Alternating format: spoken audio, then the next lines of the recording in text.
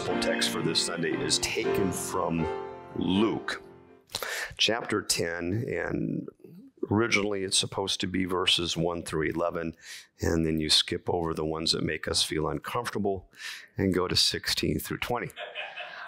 I'm going to read through the whole thing, so if you feel uncomfortable, fidget or something. Chapter 10, after this, the Lord appointed 72 others, and he sent them ahead of him in pairs to every town and place where he himself was about to go. He told them, the harvest is abundant, but the workers are few.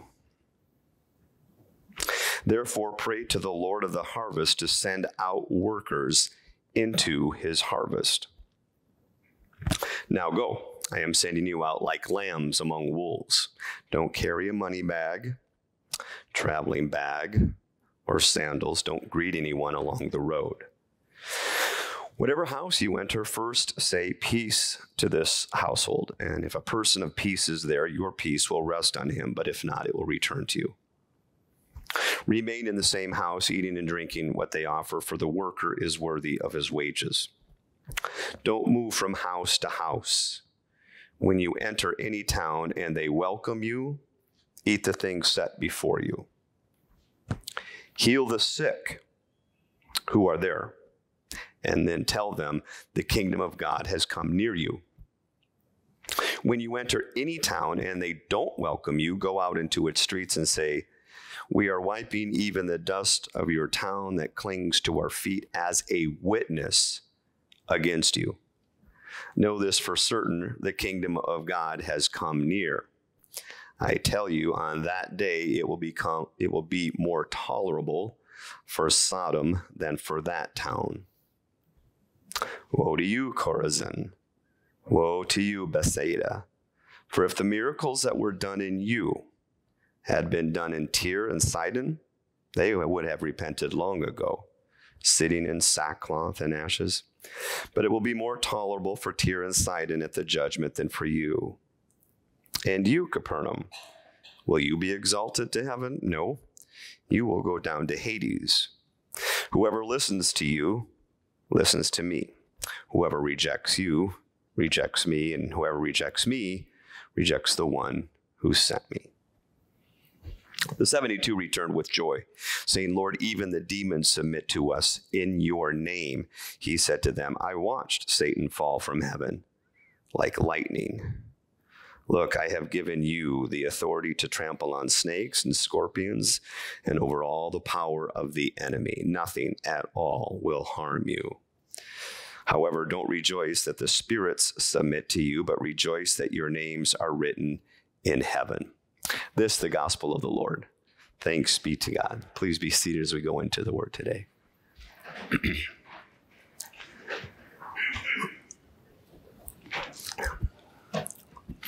Lord, as we go into your word, please open up our hearts and minds and speak to us as only you can. Allow us to become more and more familiar with the sound of your voice, that we may not be led astray, but instead may be able to move under your direction and guidance. You are the great counselor, in accordance with your word.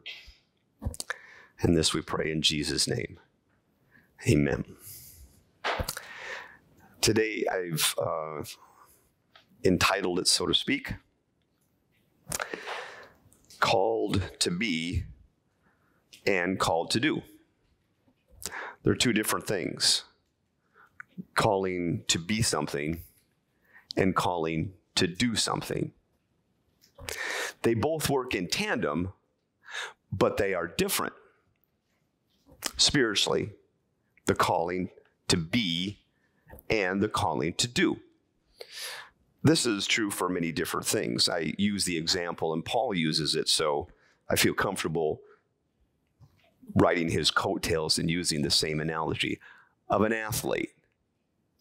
You can't play the game, you can't do the game until you become an athlete. Once you become an athlete, then you are able to do the game. But until then, you just got a mob. You ever see a bunch of third graders play soccer? It's just a crowd following the ball, or basketball, or whatever the case may be. It's a mob trying to play a game, but not learning how to be yet an athlete. Paul even uses this analogy for himself. He says, I beat my body, or I train my body. If you're going to be an athlete, you can't just be an athlete once a week for the game. If you think about what it takes to be an athlete, you must first of all take time and make time to train. Usually you have a coach of some kind. If it's an individual sport, you still have a coach. If it's a game sport, or a team sport rather, you still have a coach, but you are training with other people to work in concert, but you have to make time. Try joining a softball team and telling the coach, I'm only going to show up for the game. It ain't going to work. And so you have to make time. You have to dedicate time. I've heard it said, a number of times, I can't find time in the day to get into the Word. That's true. You will never find time, because time is not to be found. You make time. And so an athlete must focus on just what it will take to play the game. Can I afford? Will I afford? Can I commit? Will I commit to X number of days of rehearsal? And Jesus uses this analogy time and time again when it comes to his being his disciple. No one who, remember last week, no one who puts his hand to the plow and looks back, you can't do it. Lord, first let me go bury my family member. Let the dead bury their dead. This is what we talked about last week in terms of making that commitment to follow him, if you will. And just as an athlete needs to carve out time to train, it doesn't stop there. They need to start paying attention to what they eat and their nutrition. They need to start paying attention to when they go to sleep. They need to start paying attention to how they structure their day. Do you structure your day according to God's will, or do you structure your day according to your agenda and try to fit them in? That won't work as an athlete. As an athlete, it will require that you take a look at your entire life and restructure it in order to become an athlete, so that once I become an athlete, I can do the game. And the same is true for music. Oh, I'd love to play that way. I'd love to be able to play, very fluently. But a few months into it, if you don't have the discipline, you'll never get there. The same is true with regards to discipleship. Now, in this chapter, he sends out 72. This is the second time. You go back to chapter 9, he sends out the 12 with the same mission, because those 12 have become the spiritual athletes to be able to do the actual commission that Jesus gives them. And when all is said and done with regards to their doing and being, this is when the end of the chapter talks about discipleship and the different people saying, I'll follow you wherever you go. And he says, foxes of the earth have dens and so forth and so on. He lays out what it will mean to be a disciple.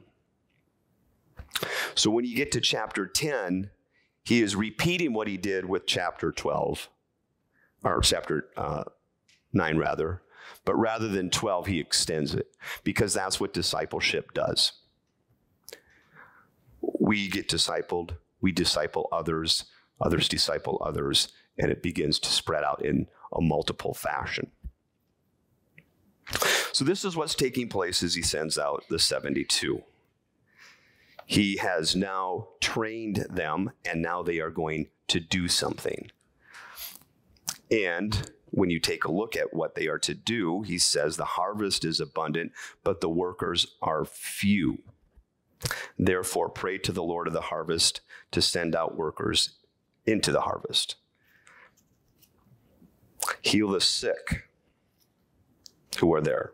Tell them the kingdom of God has come near. And when you take and see what took place, they, very similar to chapter 9, they went into areas that were unknown, and they followed through on what Jesus asked them to do. He sends them without any kind of preconceived agenda as to how they are going to go into this place with regards to having their own resources. Don't take any of your own resources. You need to fully be aware of how to rely on God. That's why you're not going to take a credit card, etc. And what they end up doing is going and casting out demons. Much like what the church does today. Only we don't do any of that. And the reason for that, for the most part, is because for the first 2-3 centuries, that was part of a Christian experience. The Christian community was very much, albeit they had a lot of challenges, but they had still been able to maintain the focus on discipleship and advancing the kingdom. That changed when the Roman Empire took it over. They said the state will do it. And you no longer have to be a disciple. Discipleship will be left to a professional class. But discipleship will be replaced with church membership. Let that sink in. And as a church member, it will be replaced with the sacraments, observance of the sacraments. And as long as you do that, your reward will be that you get to go to heaven, which is a pagan idea, not a Jewish one. The kingdom is here. God is going to recreate this world, and this is the world that we have been destined to live in, not a disembodied spirit. That's paganism. That's what the Vikings believed, and that's what all the pagans believed. That you get to, if you were a good Viking, wake up and be in Valhalla, not the street. Anyone live on Valhalla, by the way? Okay, good. But that the kingdom and God's interest in the kingdom was here. And so discipleship became replaced with observance of the sacraments. You don't really have to pray. We'll pray for you. You don't have to cast out the sick. And in that regard, the very power that we read in chapter 10 has been stripped away. Just completely stripped away. Growing up in church, my dad was rather active. So was my mom. And he served on council, and he did a lot of stuff around the property. He ushered. Back then, again, you met someone, you gave them this, and you did this, and there were different responsibilities, and he, at times, would help with communion. And that's the extent of ministry, because the paradigm shifted. He didn't have to be in order to do. And so what happens in this is that the kingdom of God cannot be advanced because the people that are under the influence of various entities cannot be released from them. And it even happens in the church. That's why families can have curses follow them through. Look at alcoholism.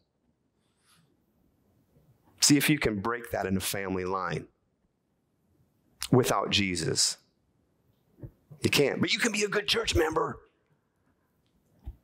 You can show up in time 10 minutes early and do what needs to be done to make the service pleasant, and that's not a bad thing. But it ain't going to break a family curse. And when you see the different people that are just, well, I don't know if they're there today, but generally throughout the week, camping out, doing drugs, and the other guy that was over here, and I watched him do his thing, and he gets off his bike and he's hanging out for a while, and then he gets off and relieves himself, and then it just goes on. That person, the only way that we can deal with that person is to build a fence, because we can't cast out a thing. And it's not anyone's fault. It's the hand that we've been dealt. It's the tradition that we've been handed. It is void and depleted of discipleship.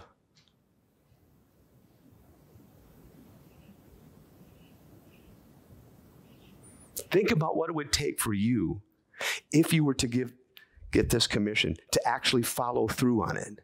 Because this is not the abnormal. This is the norm. We have made it the unnorm.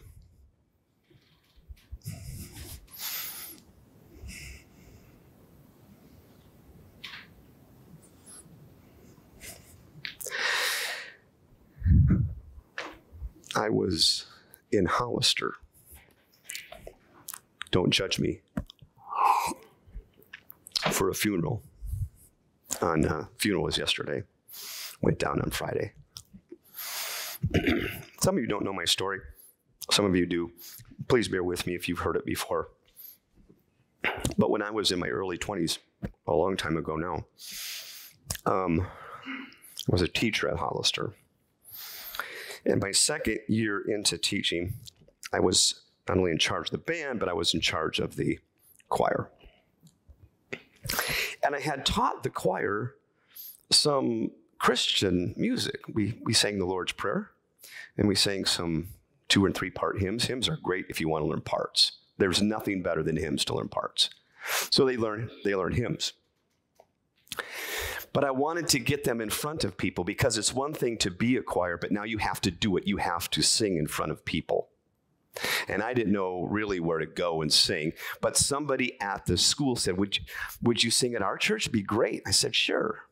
Give me the name of your church. So they gave me the name. Now, I'm pretty responsible for the most part, and so I wasn't just going to show up on Sunday with a choir. I needed to know where we're going to fit in that piece of paper, because this dictates what we're going to do in terms of the order of it. And so the Sunday before we're supposed to sing, I show up to figure out and ascertain when would be the best time.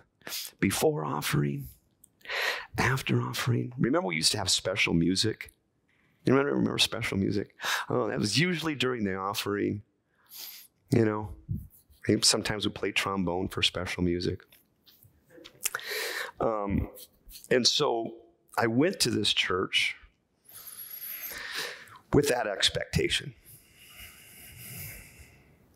And I remember sitting in not the back row, but towards the back. And unbeknownst to me, unplanned by me, unexpected by me, the Lord gave me a road to Damascus experience. I wasn't asking for it. I didn't think they existed, primarily because I grew up in church. But for a moment in that service, the veil was removed. And I fell on my face and wept before the living God. And that was the norm. And from that very moment, my trajectory completely changed. That's why I'm here now. So when I went back to Hollister, I wanted to see this church. You know, it's been a number of years.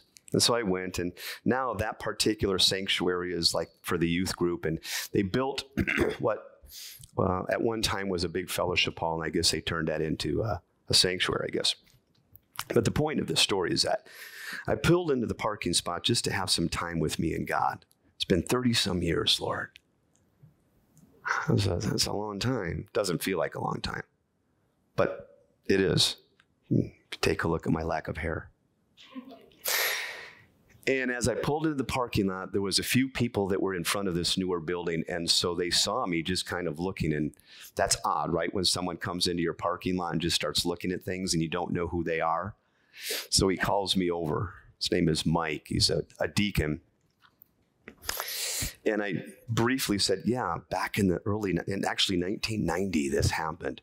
And I walked in and I told him briefly. And he goes, wow. Well, let me tell you about the new building project. Did you just not hear what happened to me? That's not what churches are about. The new building, here, come on, I'll show you. Here's the plans. Now, we have this amount of money, but we've been doing a drive. And see this grass, this is going to be the parking lot. I'm like, did you not hear what God did in my life? And I started laughing.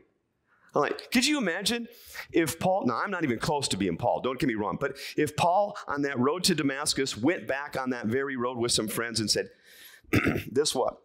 Years ago, this is where the Lord Jesus Christ revealed himself. This is where God showed me his Messiah. I was blinded and I couldn't see and I couldn't eat. And all this happened. And he goes, wow, that's cool. But guess what? We're putting up an outlet store right here. And that's cool, Paul, but we got a lot of traffic on this road. So we have an outlet store, and we're going to have this store and that store. We're going to have some restaurants here.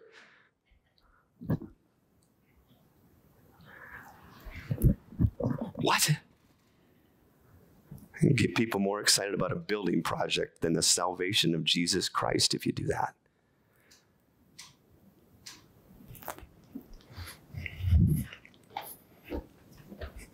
Not a building project in chapter 10. Not buying land. We're not doing the things that in chapter 10 that would constitute what a current successful church is. Because perhaps we don't have any idea what it is. But in chapter 10, it's very clear. This is what I've trained you for. This is what you will do. You will set people free. You will. In my name that dwells among you. And see, it would be embarrassing if somebody came in right now and started doing something freaky, wouldn't it? We want to be so respected that we would ask Jesus to leave if it got that crazy. Remember a few Sundays ago, he shows up and there's this crazy guy walking through the tombs. Don't let that guy in the church. Keep him out. Lock the door. The kingdom is not going to be advanced in that way. We might risk our respectability. And this is why Jesus says, in terms of following me, and he says it on a number of occasions, you think I've come to bring peace to the world? This calling on your life of who you are to be and what you are to do will be such an intimate calling that it will create conflict in your own family. Well, the family wants to do this. Yeah, but God's called me to, yeah, but you know, family's important. Yeah, forget it. I'll go do a family function.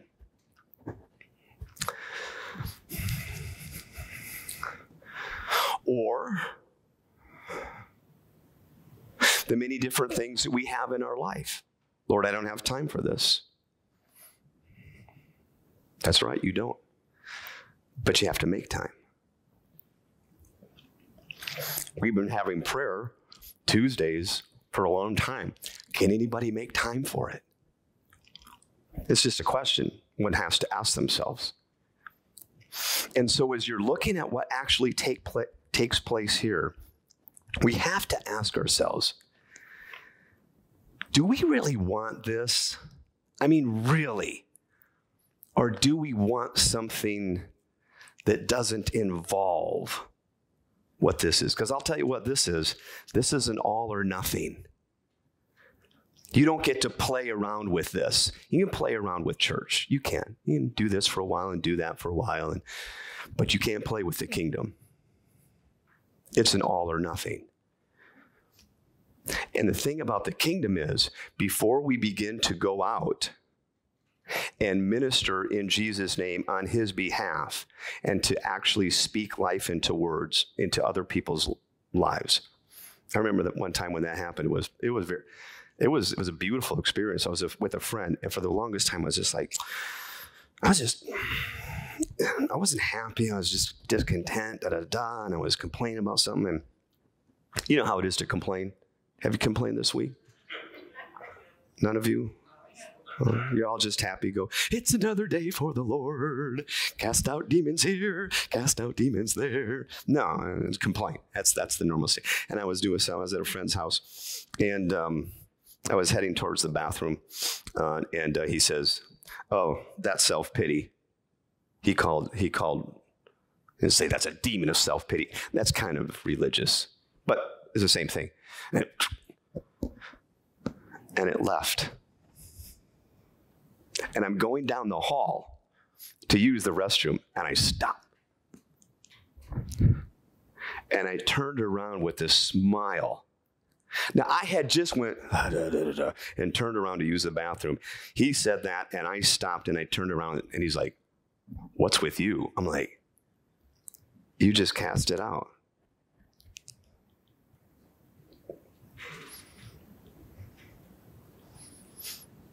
I did. What are you talking about? You just cast it out. You named it. Do you remember what Jesus does? You may know what you have, something. It doesn't feel right. There's something within me. But if you can't name it, you can't take it out. It's no different than going to the doctor and say, "I don't feel good." Okay, well, here, just take this. I didn't tell you what's going on in my body. I don't know what's going on in your body either. Just take this. I don't need to name it. I think you kind of do. I think that's kind of why you went to school, right?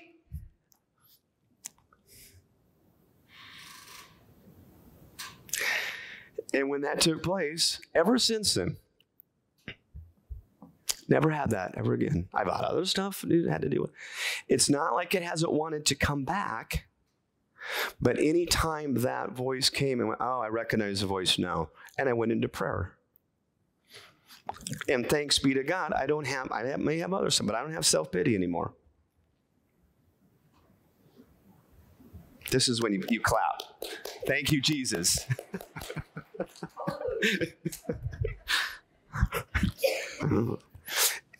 and this kind of stuff is normal in Christian fellowship.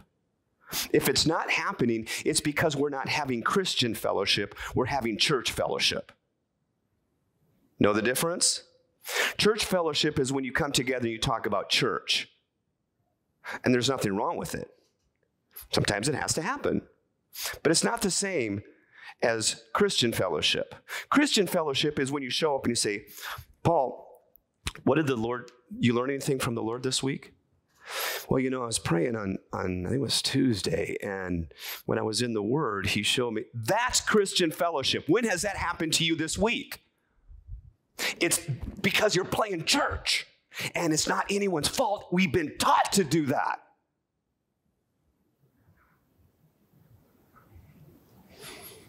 It's not anyone's fault. It's conditioned to do that. And so we get blindsided when things happen in our families, and we don't know how to spiritually get out of it. We don't know how to spiritually cast anything out because we've been given this scenario in which we don't have the tools to do it. We don't even feel comfortable praying with one another. So it's not irredeemable. It's just, okay, now we need to start learning how to do it. That's all.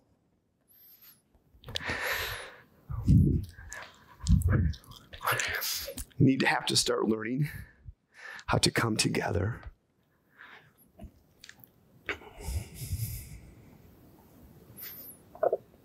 in the power and in the joy of Jesus Christ.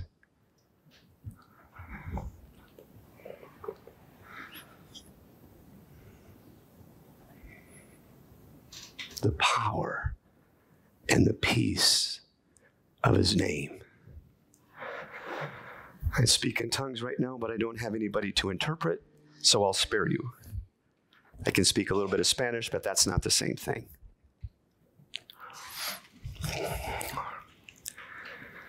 My friends in Christ, the world needs disciples. They got enough church members. We need disciples.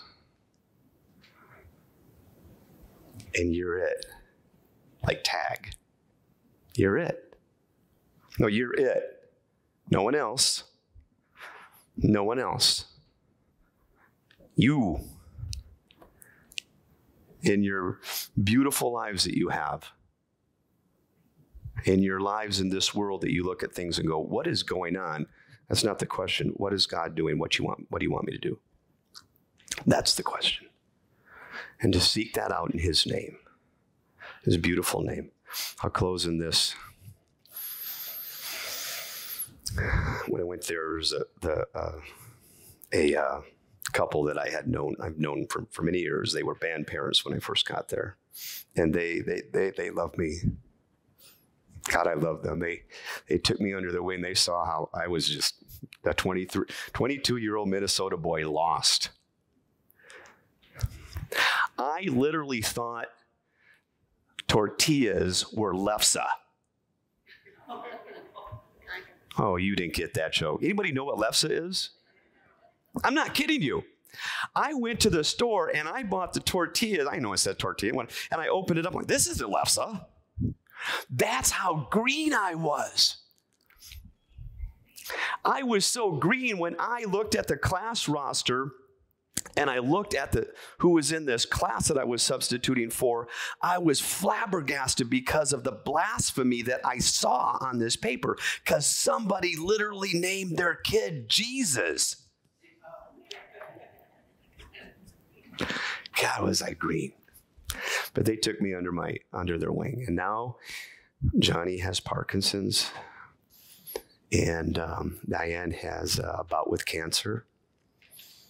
And because of COVID and whatnot, they just stay in the house. And they're frail. But they're not, because that's not who they are. So I said, hey, tell you what, after we're done with this, I can't keep this in my car. Will you keep the leftovers and bring it back to your house, and I'll stop by later? Yeah. And I stopped by and, hey, I'm here. And I just walked right in. Hey, I'm here. And started going through. No, we're not going to do this. Sitting at home. And all of a sudden, we started laughing. And if you come in my name, I can set people free. I didn't have to go in and cast out a demon in that way. But I could tell the influence over that home. And because I love them, I wasn't going to give it a foothold. And now she wants me to come back next month. I said, fine. However, I paid for breakfast this time around. Next time, you're paying at the bottomless mimosa place. There's so much joy in the kingdom. We have it because it comes from God. And we've been called to go forward joyously, with confidence, and to set people free for the kingdom. Let's pray. Well, we thank you for your word. You sent out 72. Well, we're not quite 72 today, but we're more than 12. So please give us your guidance. We know as we go towards the fall, we've been praying about some kind of revival. We have no idea what it looks like. Truth be told, it probably looks like something that we may have never seen before. But we ask for your courage. We ask for your grace. We ask for an outpouring of your Spirit, that you may guide us and lead us and direct us, so that we can come to you and say, Lord, even demons submit to us in your name. We pray, Father God, in the name of Jesus right now, that you give us the insight and the capability to be able to see curses that have been plaguing families for generations. Curses of alcoholism, sexual abuse, curses of fear, curses of violence, curses of abandonment, curses of shame. And to be able to cast those out and to set people free. And Lord, truth be told, there may be some in our own lives that we've got to deal with. And if so, please guide us according to the gentleness and faithfulness of your Spirit. In all that we say and do, Lord, ultimately may you be given all the glory, for you are deserving of it all. In Jesus' name we pray. Amen.